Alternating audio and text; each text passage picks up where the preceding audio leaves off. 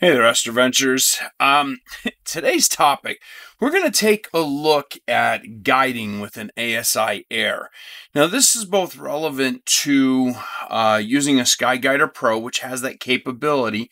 Now, the guiding that it can assist with is only in the right ascension. That's the only option that it has due to the that type system, because the SkyGuider Pro is not a go-to mount.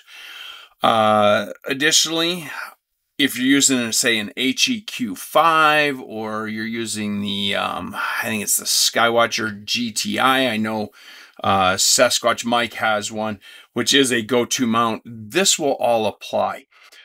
One of the things that can be really tough is you have your guiding accuracy, and that shows up on a graph across the bottom of your display. Now, I've taken a look at some different videos of how to improve that with your settings, and I kind of stumbled upon something, and if I have this wrong, I'm wanting to hear from the community that's using an ASIair to do their guiding. And in the comments, if I'm wrong, please say so. Please explain, and please explain anything that I'm missing. Although I don't think I'm missing something, and I think I'm kind of onto something with what I want to share today here. And so, follow along, see what you think, and let me know both pro and con. Oh, you're onto something, that makes sense, or no, you're kind of missing the point, and this is why, and this is how it should be. So let's get started here. In front of me, this would be essentially my iPad that would be in front of me, and I take the initial guiding image for or from my ASIair, which is paired to a ZWO ASI 120 monochrome planetary camera. And that's what I'm using. It's a small little 1.2 something, I think 1.23 megapixel image, and it transfers onto the iPad quickly because it is such a small image. So initially, here we are. We've got 3 stars that have showed up, and when you have your initial image, you're going to tell it to go ahead and choose a star. Now, what's going to happen is it'll choose a star to do its guiding off of, and that particular star will get a box around it, and the other ones will get these guide rings. Now, the specific star that it uses as its primary to do its guiding off of and make its adjustments doesn't matter, and so I'm not worried about the box being there. But here you have the 3 rings that would show up around additional stars, because the ASIair will specify a specific star with a box around it as its primary, and then it grabs other stars to assist in looking for that movement to make its guide adjustments. Now, I recently watched a video from a large YouTube channel. The guy is great, and I apologize. I can't remember his name off the top of my head, and I don't want to say it incorrectly. But one of the things that he had mentioned was about using a guiding update of 3 seconds with his guide camera.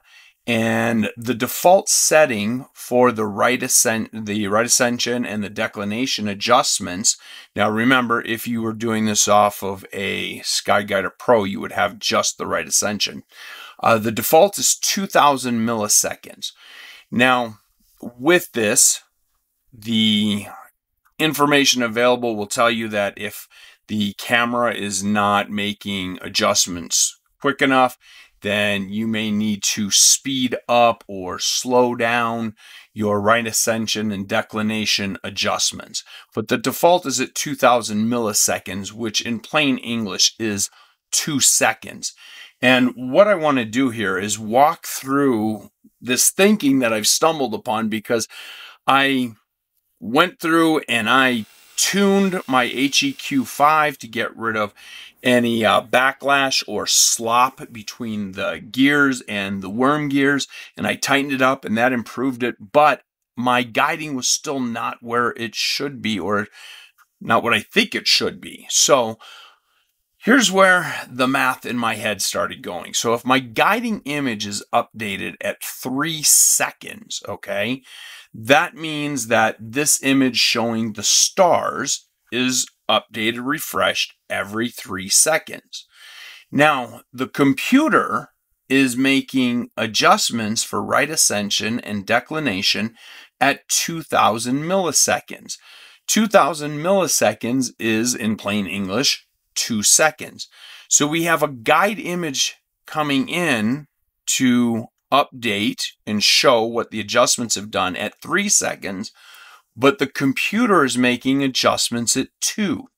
So let's take a look here. If we start off at 00 initial guiding image, which was, let me see here. There we go. There's the first stars. Along comes the rings. It's the ASIAir chooses which star is the primary. And we have no adjustment necessary because right now everything is all set. So 00, that was your stars. 02, in comes the rings. We're all set. And then at 03, because my guiding image, which are in blue, my next update is at 3 seconds, okay? And so we end up with some star drift. So let's change this up. And so here my stars have started to drift to the north. And with that, with our adjustments being set at 2000 milliseconds, that means that at 4 seconds, I have my first correction. With this 4-second correction, the system sees that the stars have drifted to the north. And so as a result, it's going to make an arrow down adjustment. Well, at 6 seconds, because my corrections are coming along at every 2, it's going to make another adjustment because it looks back at this image from 3 seconds. It knows that it made a correction. It pulled down. It looks at it. Nothing has occurred. And then it makes another adjustment. So it ends up pulling down harder because it didn't make an adjustment. In comes the new image at 06 seconds because our last one was at the 3 second point. So it's going to now bring in this new image. Well, the new image, let's see here, give me just one moment. The new image, because 2 corrections have actually been applied, because one of them pulled it down probably somewhere close to correct, and then the second adjustment, this greater pull, pulled it out the bottom of the ring, and so now we've got an error. And so now it has to make another adjustment. So here, so you have a 4-second adjustment, a 6-second adjustment, 2 corrections that have been made off of the same image from the 3 second. Along comes that 6-second new image. It now sees the stars way down here. It now has to make a north correction. So it ends up pulling back up. Now, the way the numbers come together, 8 being this correction, so the next one won't happen until 10. So off of this one image, 1 correction is made because at 9 seconds along comes the new image. So that correction was made. The star comes back up. Let's see here. That one's back off, and we're back on target. Now at 10 seconds, we have a drift that's occurred, but because we're still on the 9-second image, we don't see it when the 10-second correction should happen because the ASIAir sees the 9-second image and goes, oh, no drift, it's good. Then along comes the 12-second correction, but again, it's looking at the 9-second image, so no correction is needed. And then at 12 seconds, 3 seconds later from the 9-second, we finally get the new image, and it has to make a large correction because the 10-second drift and the 12-second drift were never corrected because it was looking at the 9-second image. And so at 14 seconds, we now have a big correction. And this continues on, and it causes your guiding to jerk back and forth.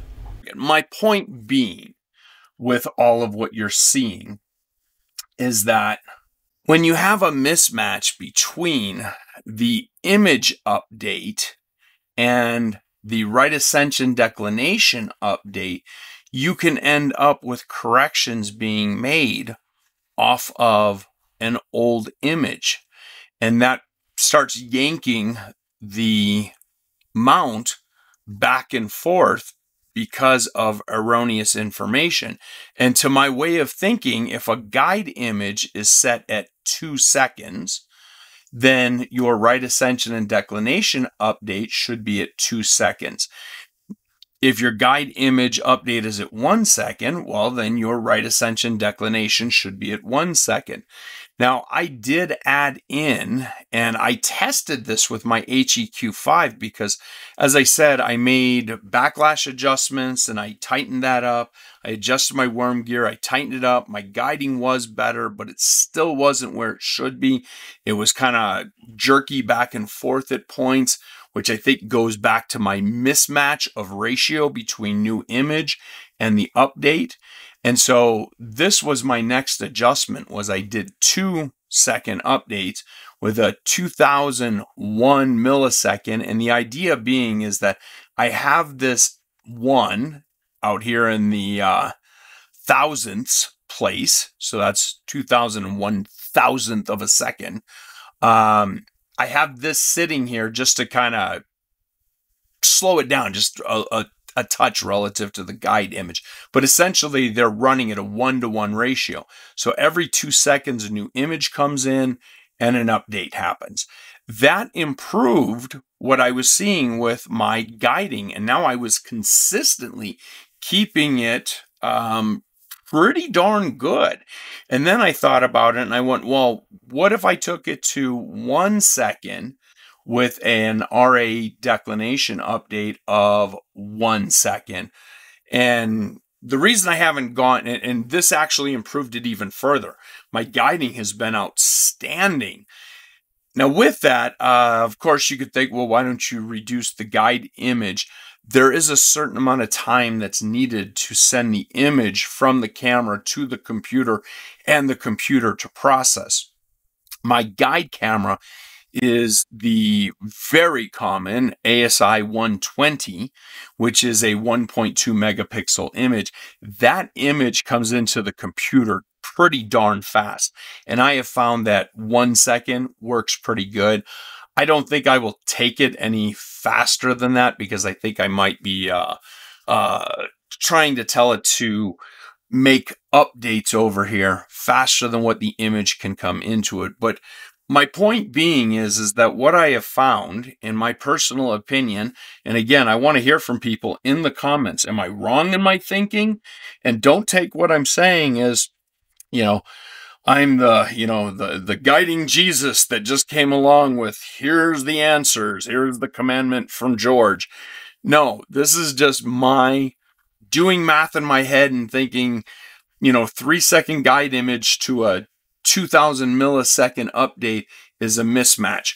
And so ultimately, I'm finding a 1-to-1 ratio of new image to adjustment really does a huge job in improving my guiding, provided that you're not dealing with a backlash issue in your gears or your worm gear. So I really want to hear from people. What do you think? Do you think I'm onto something? Is there something that I'm missing? Share it in the comments below, because as I said before, I am new to the world of guiding and the HEQ5. So there you have it. These are my thoughts. Again, I could be completely wrong. Let me know if you think I'm onto something.